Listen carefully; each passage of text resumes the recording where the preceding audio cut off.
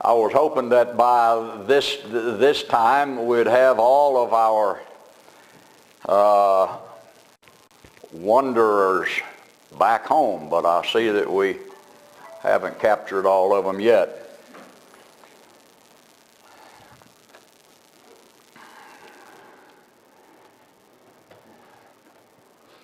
A lot of traveling during these holidays, and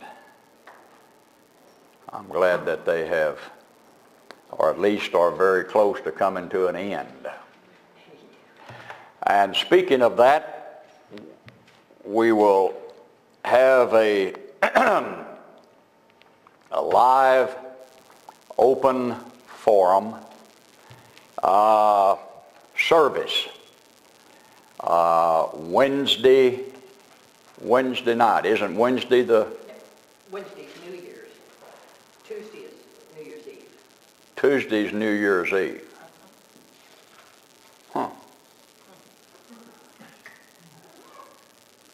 Well, that just messed everything. That messed everything up. I wanted to do this on Wednesday night. Well, it's New Year's night. Pardon? You can still do it on Wednesday night. Yeah, it's just New Year's night. But I can't be here. Do what? I can be here Wednesday. You can be here Wednesday, Yes, sir, Wednesday night. but not Tuesday. No, I'm sure. Well, let's just do it Wednesday night. Start the new year off right. Yeah, we could go back to maybe, I don't know, the Hebrew calendar. Or not. Or we could just make up our own calendar. Since Wednesday, I guess, then is January the 1st. All right. Well,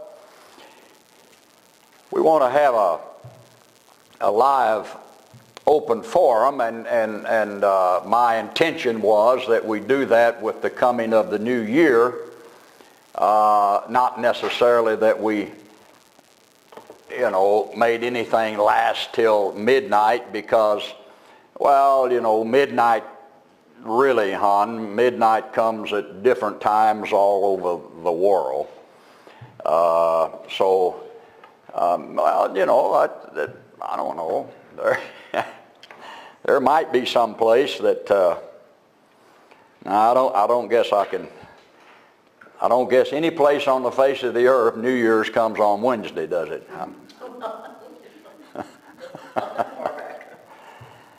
But we will start the new year on Wednesday in a live open forum, and everyone that can be here, why, wonderful, be here. You'll have a chance to be part of what's going on, but primarily it was to have that live for you out there, you who are watching this morning, you who are watching right now. And I think we'll still do that. That's good. So we'll do that Wednesday. What would be a good time to start, since this is totally informal here right now? I mean, everybody can see we haven't any real concrete plans right now.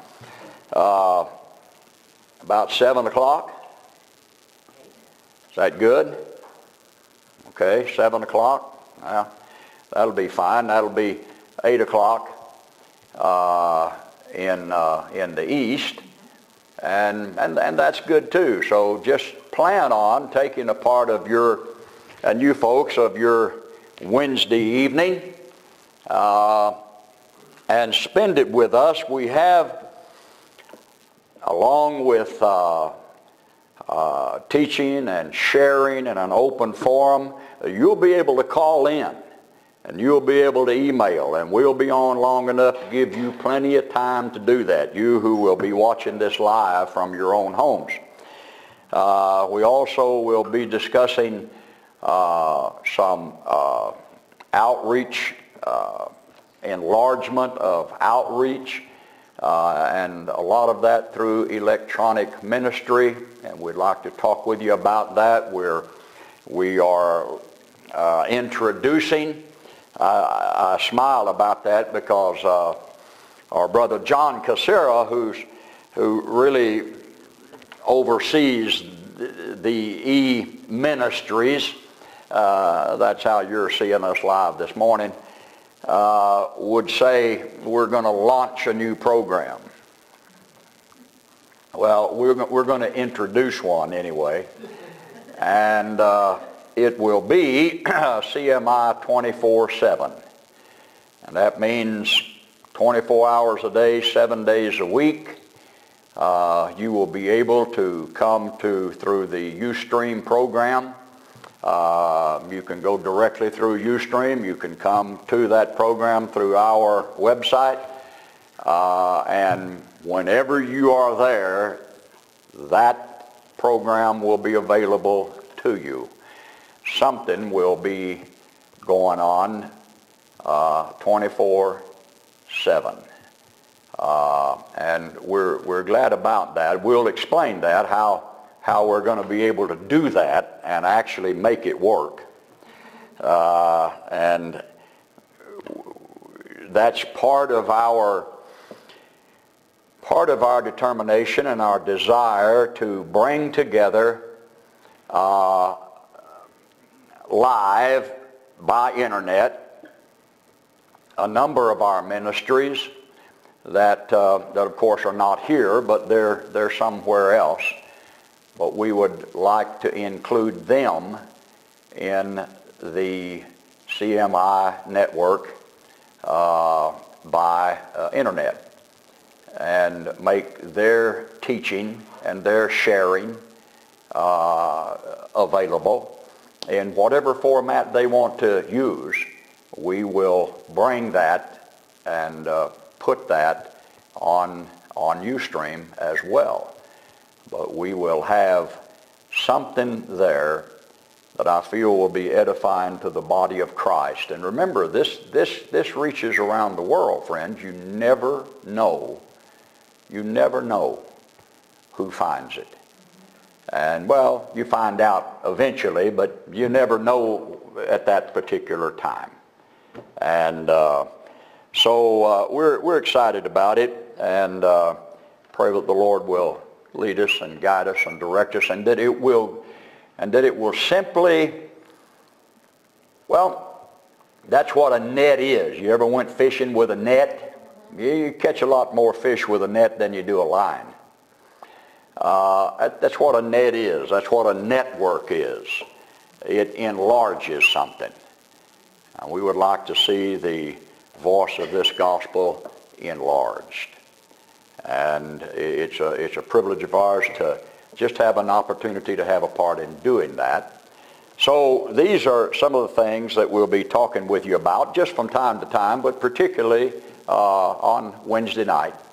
We're going to have an email out to as many as we have email addresses, informing them about this session.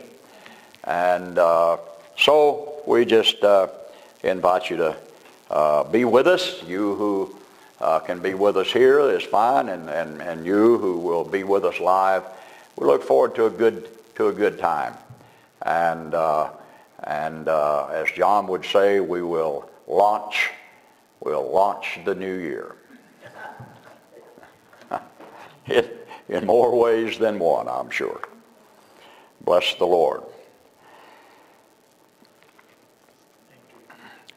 Also, you will be receiving the monthly CD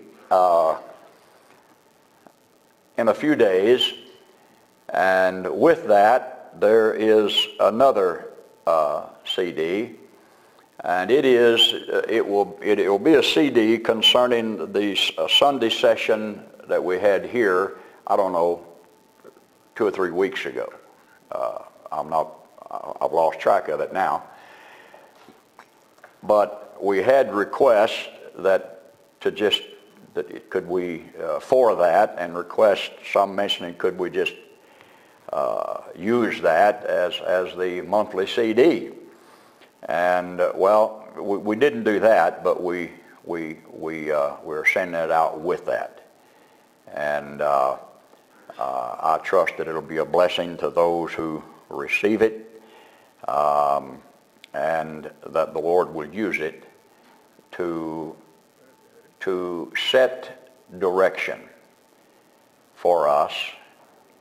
And I don't mean so much in our walk in heavenly places or in our walk in growing up in Christ, but to set direction in ministry, in outreach,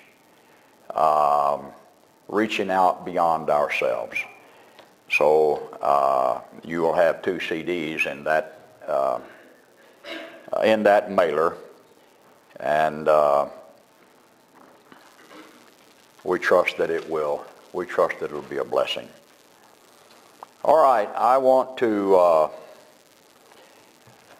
get back to our study for just a little while this morning on extreme salvation. Extreme salvation. I believe that the CD you're getting, it clicks in my mind now, had to do with this same thing, but under the title of Extreme Life. Yeah, Extreme Life.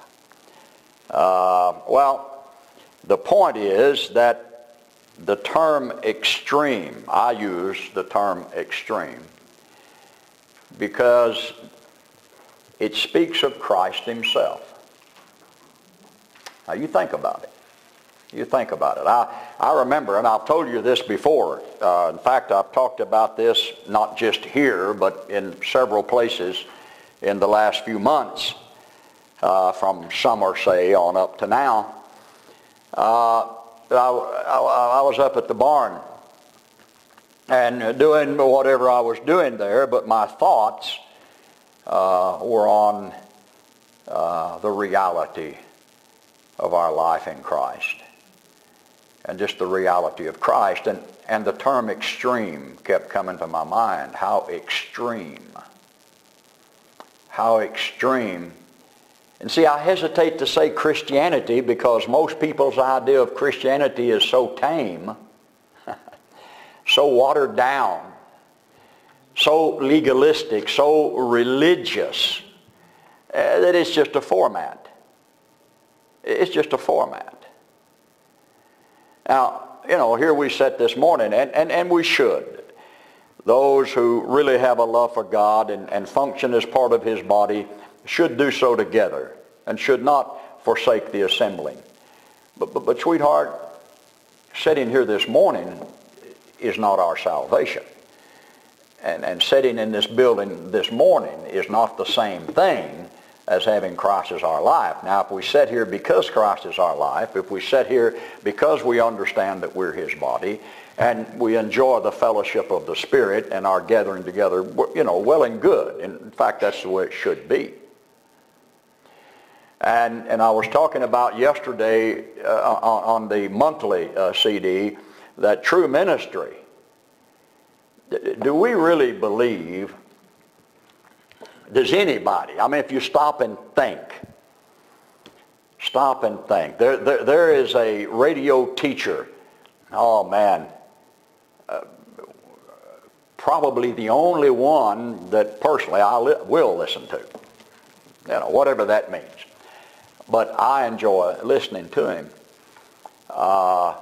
And the name of that program is Let My People Think. And I thought, boy, that would be a novelty. You know, that'd be a novelty if the people of God would every now and then just think. Now see, I know, all right, see, that sounds like criticism or sounds facetious and all of that, but it really isn't. It really isn't. We just kind of, I don't know, hon, we just kind of plow along, seems like, most people, and depend upon the formality and the rites of religion, the formality of it, you know, and never stop and think, let alone think within the boundaries of, and these are endless boundaries. Yeah. within the boundaries of the Scripture. Oh, I know they're all in this book this morning, but the boundaries are endless. Because here is the testimony of Jesus Christ, the living Word of God, who has no boundaries. See, He is the one that's extreme. When one is able to say, I am the Alpha and the Omega. Now, darling, I would call that an extreme statement. I would call that extreme. That's my definition of extreme. When everything that is given of God, and the Scriptures bear all this out now, and you know this, I'm just calling it to your attention. When every thought, and I repeat, the Scriptures bear this out, when every thought of God is gathered into one, when every promise of God, every promise, ever given, ever recorded, is gathered into one. Whenever prophecy that is contained in the Scripture, either a prophetic type, shadow, a prophetic happening, or a prophetic statement, is gathered in to one for its absolute fulfillment. Amen. That is extreme. It's extreme. See, most of us would think extreme would be a multitude of things, an endless multitude of things. But extreme is when the endless multitude of things, the things of God, it's when that multitude of things, think about it, think as long as you can think, and you can never think beyond what God has given, what God has performed, what God has promised, what God has said, the things of God that the Scripture called the all things of God. Think about it. Just think about it. I was walking around, you can think about it, because I was walking around in the barn thinking about it. Think about it. And then realize that it pleased the Father. It pleased God that all of that come to be perfectly fulfilled in His Son.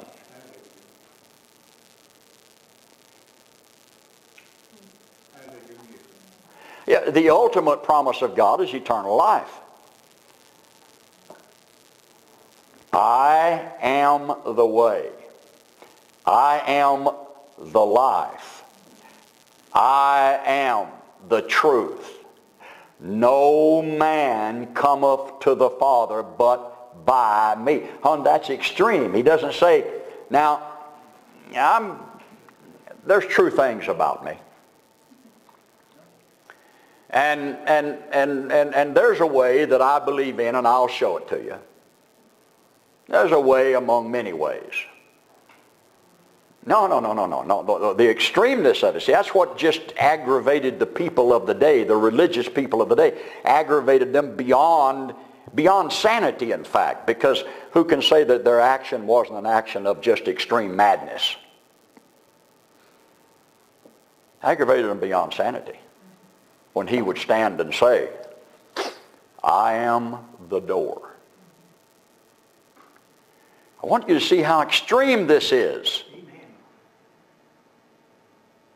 You can't get into this house except by me. This is my Father's house of which I'm speaking. And of course that's bound up in a relationship with the Father, because it's talking about a household, not a structure somewhere, but a household. You can't be there except by me. And then finally, all of that comes to be realized that what he means by that is, by me, is that I live in you. If I am joy, how then can you have joy except I live in you. If I am peace, how can you have peace except I live in you? If I am life, if I am life, not a life, not some life, life, L-I-F-E, life, then how can you have life? How is it that you live? Except I live in you. Now, darling, that's my idea of extreme. It's extreme because there's no options. And you know that the natural man, the Adamic man, you and I, we are full of options. For God's sake, you know, I get cornered from out and say, well, just give me an option. And there isn't any. I mean, with Christ, there isn't any. I mean, couldn't you show me a way that's probably the best way, but also couldn't you show me a way that though it's not the best, at least it's acceptable? No. I am the way. That's it. I am not only the best way, I am the acceptable way, I am the only way. Amen. See, that's it. Amen. And that's what we're looking at as extreme salvation. That which is gathered up in one. But my God, honey, the wonder of that, the glory of that, is that one is freely given of God. That one is the gift of God to any soul who will turn to Him. To any soul that will turn to Him. Okay? And then you embark upon a journey. It is a journey. You embark upon a journey, a spiritual walk. Running the race looking unto Jesus, the author, the finisher. Not only the beginning, but the ending as well. Not end as in cessation, but end as in the ultimate goal. The perfect end, the perfect goal. Looking unto Jesus. Walking in the light as He is in the light. Walking in the light. As He is in the light. I think I said something about throwing the flashlights of our religion and the flashlights of our belief, that we shine on little things that we believe. How about just getting rid of them and walking in the light? And I think I may have mentioned on that same tape, it's coming back to me now. Because it was about this extreme life. And I think I may have mentioned that there's one place and one time that your flashlight is as useless as warts on a fence post. And that would be at high noon on a perfect sunshine day. I mean, honey, it's as useless as a stick. Well, more useless than a stick. At that time, at that place, your flashlight's no good. Why? Because it's outshined by the sun. You have to have darkness to use a flashlight. And yet, the flashlight will only light up one little spot at a time. You never see the whole picture, do you? You never see. I mean, I used to coon hunt. I loved it. I loved it. It was up in the Texas Panhandle. The place I coon hunted on was over 200,000 acres.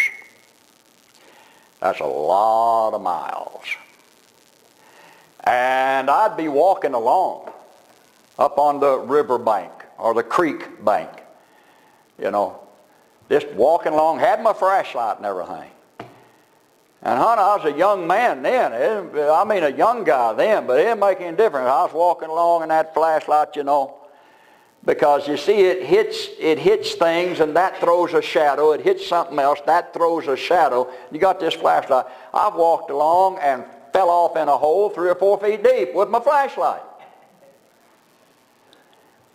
that you would never do when the sun was shining. And yet that's the way most believers try to live for Christ. Our little flashlight ministries. But it comes to me, and I'll come back to my point, it comes to me. Can true ministry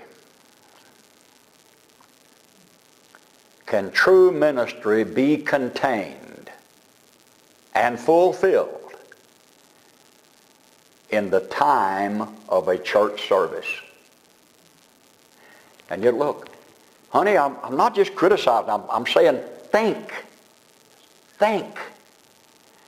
Look at our church world. When is the word ministry mostly used? During a church service. During a church service. And then we open the doors and man, we flood out.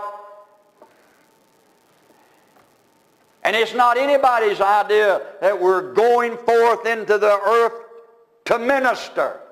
No. That's the idea coming into the building.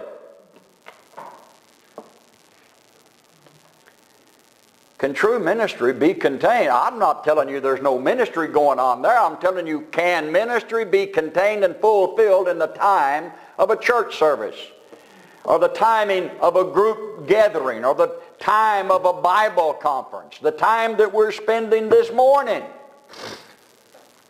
Sure, it can be exercised, but can it be defined and fulfilled by what takes place in that little period of time?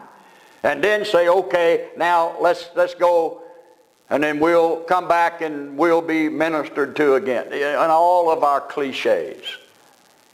Isn't true ministry the function of life?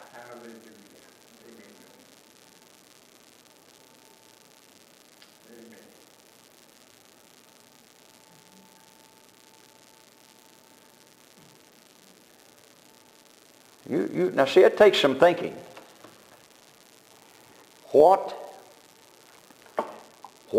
really else do I have? Better said, what really else is there to have than life? Life abundant. Life abounding, life eternal. And who is that? Not what is that. Who is that? It is Christ. We all know this. Oh, I'm turned there. Wonder how that happened.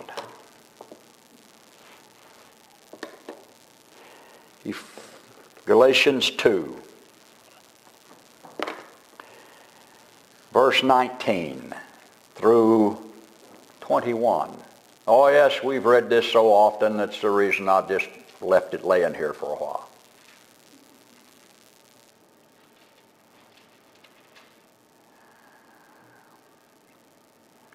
For this is Paul speaking. This is the one who served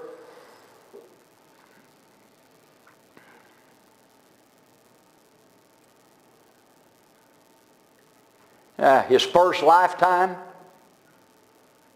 his first time of trying to find life under the law. Really tried to find it under the law.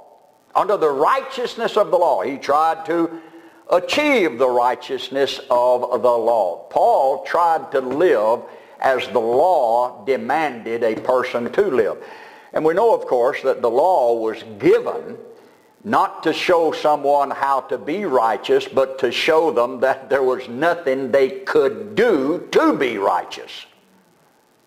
We know that. The Scriptures testify that. But Paul tried. We know he came to a train wreck. We know because of one of his writings and his testimony in Romans 7 that he finally came to the absolute end of the law, and at the end of the law he found himself without righteousness and cried out, O God, O wretched man that I am, who shall deliver me from the body of this death? And he found that answer in Christ. We have a record of how he found it and the timing of it on the Damascus Road. No, I'll go no further with that. But my point is, that's this guy writing the letter. That's this guy talking now, who has seen both sides of the issue. He has tried to find righteousness, life, eternal life, in the Scripture, the Old Testament, the Scripture, in the law, in the commandments, and he can't do it. He can only find enough to frustrate him, because he believes it's true and he can't perform it. He can't find it in himself.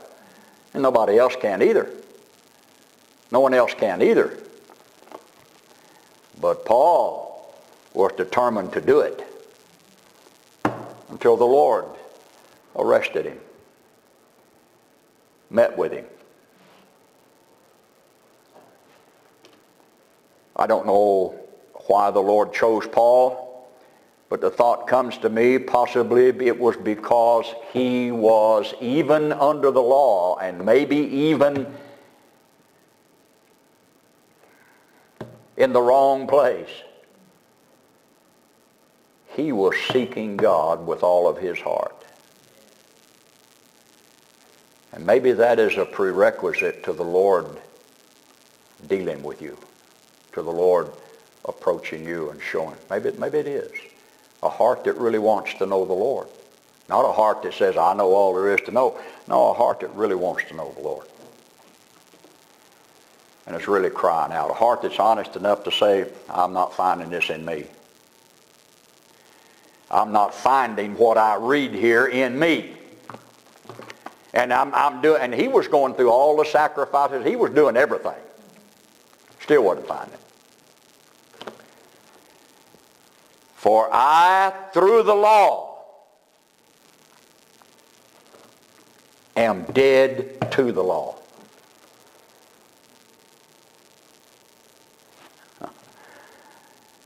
That I might live unto God. Paul found his answer in the cross. He come to realize under the law that a man is under this law, not because he's a Jew, but because God has placed creation under it and called creation to accountability by it.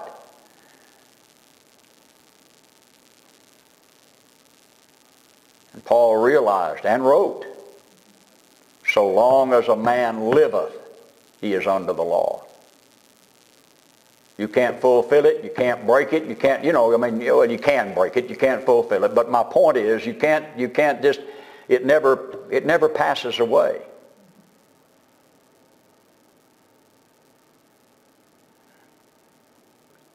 For everything about the law is a testimony of Jesus Christ. The sacrifices of it, the priesthood of it, the righteousness of it, the promises of it, everything.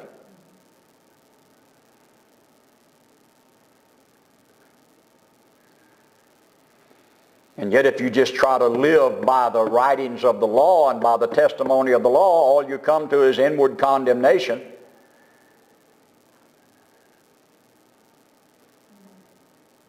Because it isn't the law that makes you free, but it is the one of whom the law is a testimony that makes you free. And how does he do that? Through his death. As long as a man liveth is under the law, then what's God's answer? Death. The cross.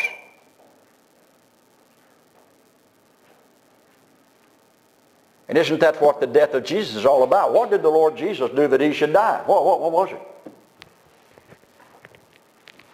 Now, honey, I've said these things so often, I'm just, God, But every now and then I'll stop and think about it. It's not just words to me. I'll stop and think about it. What did he do? What did he do? See, we think the gift of God begins with life. The gift of God begins with death. The death of his Son. What did the Son do? Nothing. Righteous, holy, perfect, obedient, who became obedient unto death, even the death of the cross. Wherefore God hath highly exalted him. He didn't go to the cross because he was in sin. He didn't go to the cross because he needed God. He had to sever for a period of time.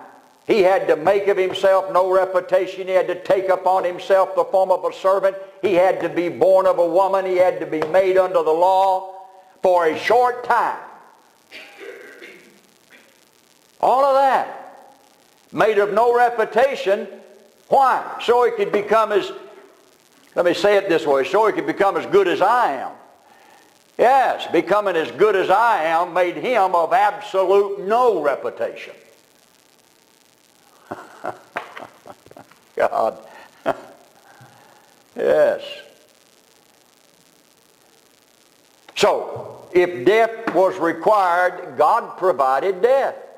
Amen. He provided a death. Provided a death in his Son. For all who would embrace him in that death. And that's what Paul's talking about here. You're going to read it. That's what the man puts in about 3 or 4 sentences here.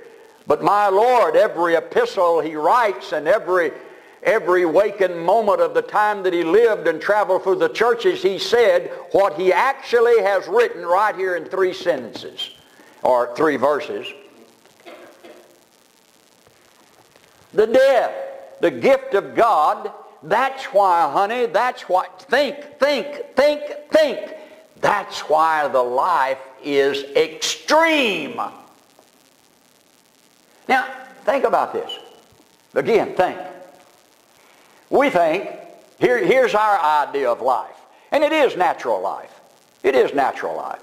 Our idea of life is, okay, we're born of a woman, we grow up, we live, we die. And then there's all kind of arguments after that, which is usually just stupidity on the part of man trying to make something better than it is. So there's all kind of arguments. Let's not even go there. I'm looking at that order, and that whole order is natural, and it's contrary to spiritual life. Because in spiritual life, first we die. The natural man faces death. First we die. I'm not talking about physically. I'm talking about physically. It hasn't got anything to do with old age or tuberculosis. It's a death provided by the cross. And it has to be worked in me by the Holy Spirit. Paul says in Romans 6, it is part of the baptism of the Holy Spirit. Do you not understand, he says, that as many of us as were baptized into Christ, and that's a work of the Spirit. I have no problem with water baptism. I baptize people virtually all over the world under most every kind of condition you can imagine. I have no problem with that, but I'm telling you, he's not talking about water baptism, which is a wonderful evidence and a wonderful statement and a wonderful all of that. But we're talking about something that works truly in your heart by the Spirit of God. You can go out here and be baptized until somebody drowns you. It ain't going to change anything unless it's a testimony of something that is changed. And Paul deals with the baptism of the Spirit. For by one Spirit are we all baptized into one body, he says in another place. It's a work of the Spirit. It's a work of the Spirit. Now, you can get your pencil out, you can join an organization, you can join a church organization, you can join this one. I'd be happy to have you do it. But that's still not the baptism that the Spirit, with which the Spirit baptizes you. He baptizes you into the body of Christ. You don't join it. As a member of the body of Christ, having been baptized there by the Holy Spirit, you may join yourselves together in places throughout the earth and commit yourselves there one to another as unto Christ. But first, there is this being baptized into Christ. This work of the Spirit in my soul. And Paul says, do you not understand? This is in Romans the 6th chapter, first few sentences. First few sentences. In fact, he's writing to the Romans. And I think, where is he writing from? Corinth, I believe. Writing this letter to the Romans. And he's talking about coming to see them when he can. He's making a trip to Jerusalem, and he hopes he'll have time to come and spend some time with them there in Rome. Now, and he says, all right, do you not know that so many of us, as were baptized into Christ, were baptized into his death? Buried with him by baptism into death, so that, like as Christ was raised up out from among the dead by the glory of God, even so we should walk in newness of life. And right here he's going to tell you how that works. And he goes on to do that in that letter to the Romans. But right here he's going to tell you how does that work? How does that work? Because it is something that the Spirit of God works in our soul based upon a finished work of Christ, based upon what Christ completed. Christ completed something at the cross. He completed a death, he completed a burial, and he completed a resurrection. And now he can say, I am the resurrection, I am the life. That's extreme. That is extreme. Because that is so extreme, it means no one then can be in the resurrection except the one who says, I am the resurrection, live in them. Now, that's extreme, but that is true salvation. That's what God created the soul for. And I know what religion's done. Jesus. I know what forget about it. Just forget about it. God created the soul for life. And Christ is that life. Christian religion is not that life. Christ is that life. Nor is any other religion that life. Christ is that life. This is extreme. But truth is extreme. Exceptionally extreme. So Paul gathers it up here and he says, yes, I was under the law, but now,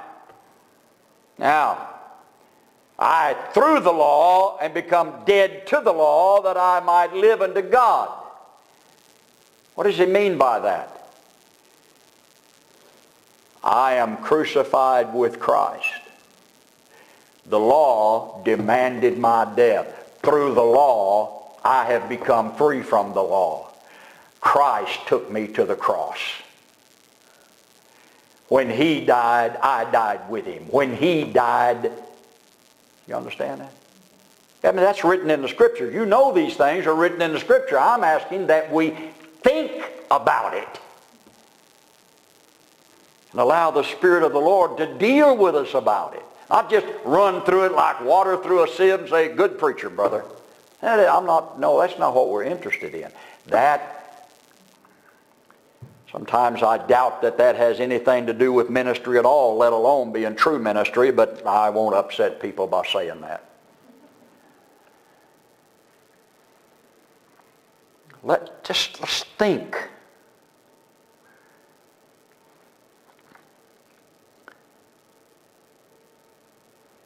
How's this? Through the law, dead to the law, I am crucified with Christ. I have surrendered in my heart, in my soul, to that death, to the death provided for me by Christ on the cross. What did he do to die? Nothing. Then why did he die? That we by him could become dead to sin. That we could be baptized by the Holy Spirit. That we could experience becoming dead to sin. So that we might then be alive unto God. Well, how does that work? Being dead to sin, crucified with Christ. That's the work of the cross. Nevertheless, right here, nevertheless, I live.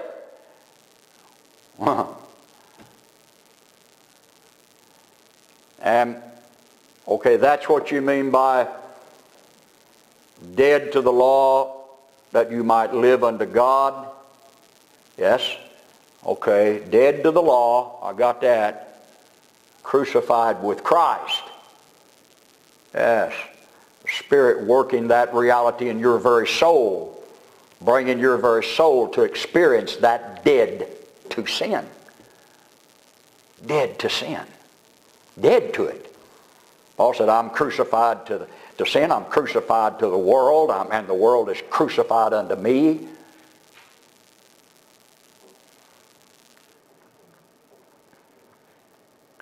But what about alive unto God? Well, he says, nevertheless I live, yet not I. Yet not I. Christ liveth in me. And that is where it gets extreme.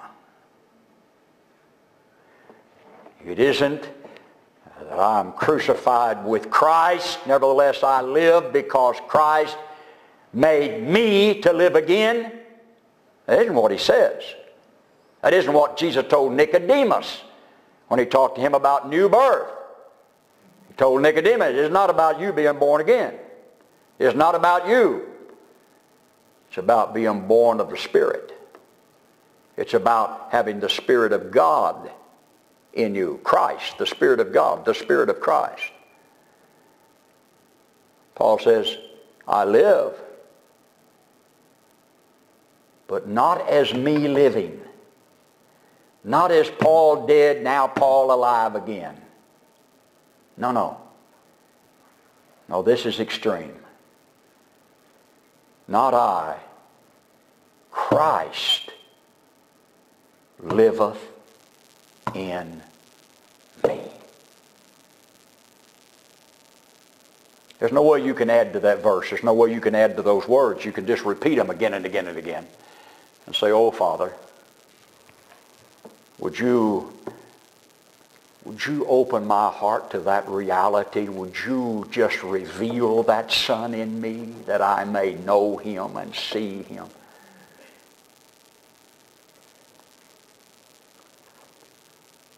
See, that's the extreme of it. Oh, yes, I live, that is, I have life, but the life I have is Christ. The risen one is my resurrection.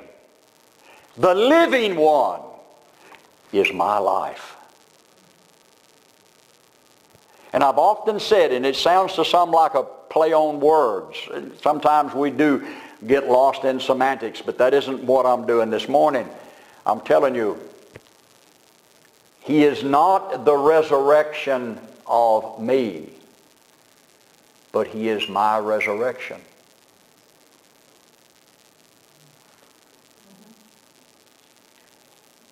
He is not the life of me, but he is my life.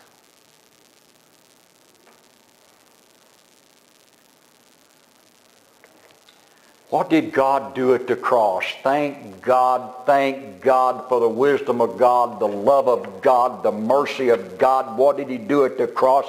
He got rid of me.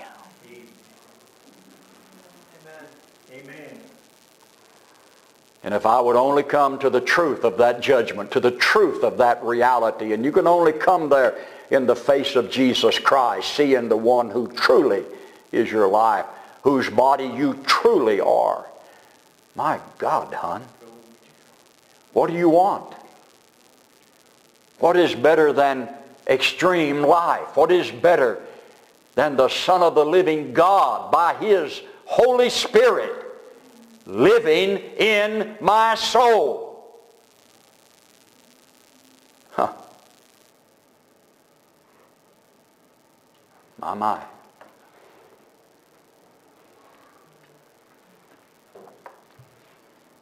And that's not, as some would say, that is not Christ in me as me. That's Christ in me as Himself. Totally other than me.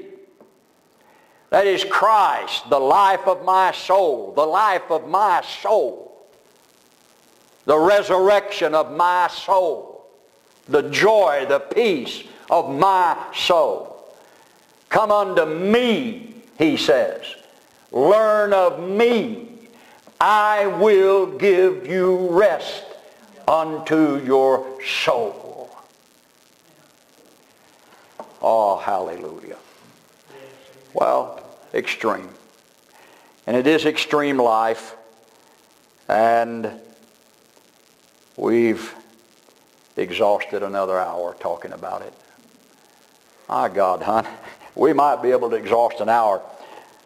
You would have to exhaust eternity. And that, you see, that's the whole point. We're in this for eternity. We're in this for eternity. I would be the most miserable man upon the face of earth. I mean it, I know, because I know me. If I woke up every morning just facing life on earth. No, I face eternal life in Christ on earth. You understand what I'm trying to tell you? I don't try to find anything into the earth, but I'll tell you what we can do. We can share in the earth what we find in Christ.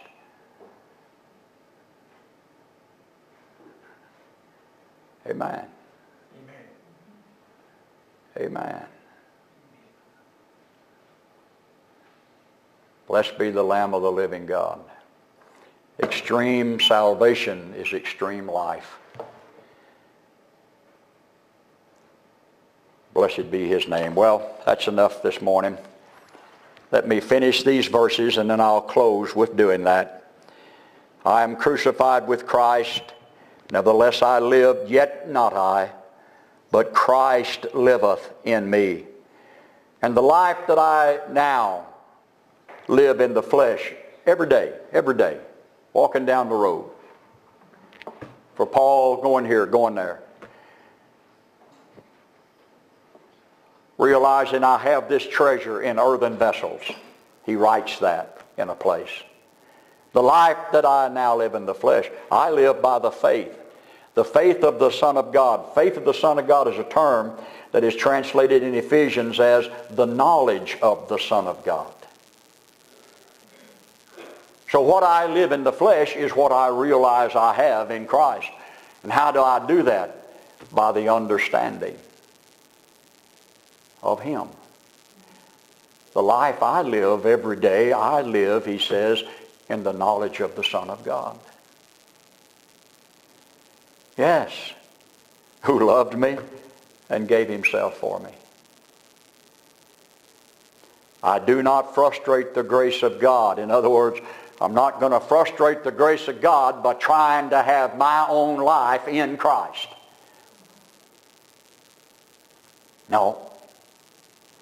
By trying to find my righteousness other. No. I will not frustrate the grace of God.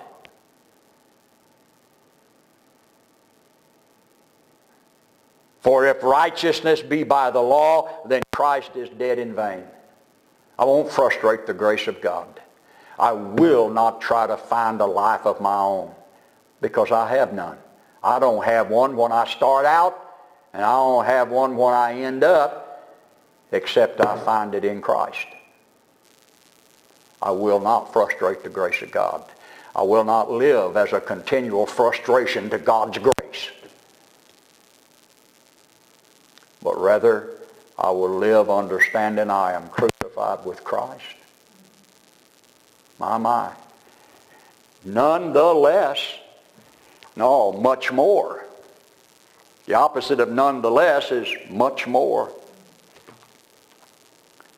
I live, but it isn't me.